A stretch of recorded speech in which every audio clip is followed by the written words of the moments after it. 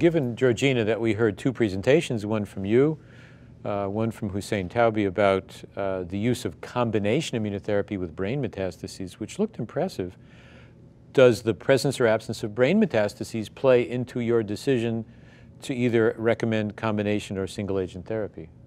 I think now after the data presented today, it does. Admittedly, we need more data and larger numbers of patients, but so what we saw today from Hussein was a US study of the combination of ipilimumab and nivolumab in patients with asymptomatic brain metastases was a response rate of around 55% in the brain, and a 6-month progression-free survival rate of 67%. It's early days, we don't have long follow-up, it's a median follow-up of just over 9 months, but impressive curves with a flattening of the progression-free survival curve, however it is early days. What was great was this was followed by an Australian trial, completely separate, designed with a combination ipilimumab and nivolumab in patients with asymptomatic and completely untreated, no local therapy to the brain, who were randomized between the combination and nivolumab alone.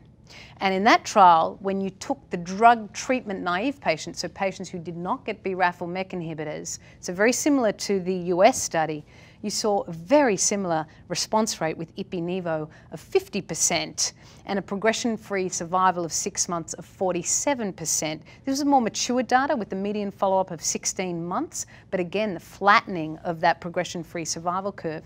The difference between those two studies, however, was that in the Australian study, patients had a greater burden of brain disease. In fact, they had 50% of patients had more than 4 brain metastases, whereas in the US study, 20% had more than 3 brain metastases. So that may explain the slight difference in results, but really confirming one another that there is good activity.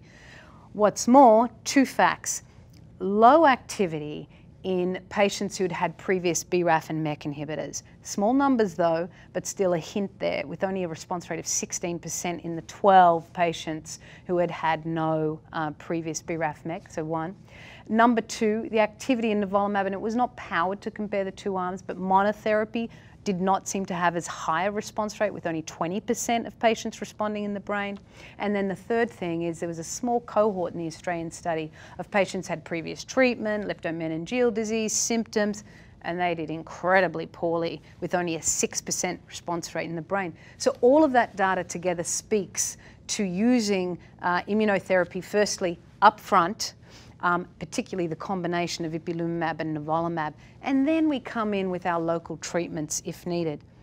I just want to make one other comment if I can, and that's about the deaths that occurred in the first 12 weeks in this patient population. So in the Australian study, we showed on our waterfalls that there were quite a few deaths of patients in the first 12 weeks. That's not uncommon. That is expected in this patient population. You just never see it. People just don't show you they're non-evaluable patients because they don't get to scan. That's a good point. So this is not uncommon in a population with a heavy burden of disease in the brain, with 50% more than 4 brain target. That's just target brain metastases.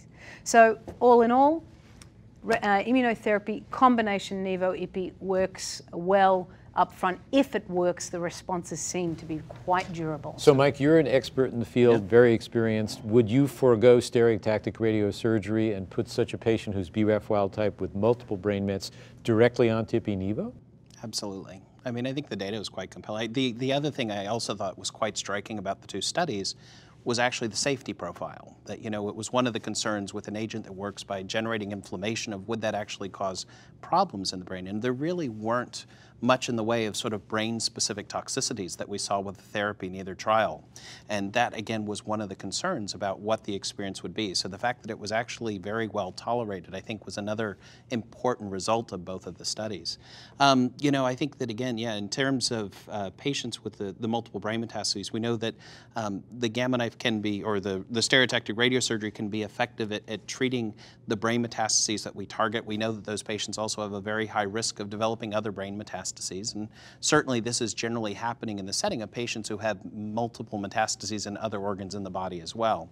And so the idea of having a highly effective therapy that can work quite quickly in the whole body I think looks quite compelling. And you know, this question of actually, if it wasn't working, is there any chance that radiation therapy would rescue? Would you actually have some type of abscopal effect that could help you if you needed it after the initial immunotherapy? I think is sort of another rationale of why maybe starting with the immune therapy. Okay, Robert, I'm sorry, well, Jason? one point I wanted to bring back to, again, to get Mike's point. So Mike presented this data, BREAK-MB, about using BRAF, showing an outstanding response rate in BRAF mutant patients. So if you start now merging these sort of together, you really start to get to sequences of therapy that really should be optimized for patients. Because if we're seeing these great responses with BRAF in a multi-metastatic intracranial situation, I mean, I think there really is a clear role there for debulking from a systemic therapy that maybe then transitioning to a therapy that has long-term benefit. You mean debulking with dabrafenib, trametinib? Yes, exactly. Not with radiation, but rather starting with BRAF Okay. and MEK inhibition,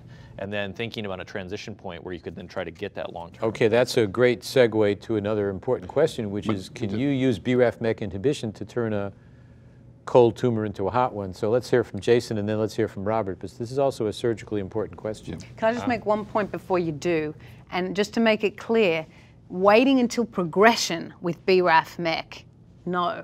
That's what our trial in Australia showed. So what Jason's talking about is a short course to debulk. So I just want to make that clear, because if you start Dabtram and wait till progression, then go with immunotherapy, the data from Australia suggests that's not the strategy. So we're talking about a short course, right, Jason? Okay, so that's kind of the dirty little secret. So but Jeff, Robert? can I actually add? So, and I think that also we have to distinguish this. So we're talking about extracranial or intracranial disease here. Because I think also your data that you presented, Georgina, there, is that in the patients who had been treated with BRAF MEK combination, when you then gave them the nivolumab and ipilimumab, the response rate was actually very poor in that. So to me, that would mean that in the brain, potentially, going with nivolumab and ipilimumab first, even in the BRAF mutant patients, is probably a better method. And if you don't get a response with them, then add the BRAF MEK combination for them. But I think we don't have the data. But I'm concerned in the brain that if you don't get the control if you went with the BRAF MEK first, you may not get the control you wish to have in the brain.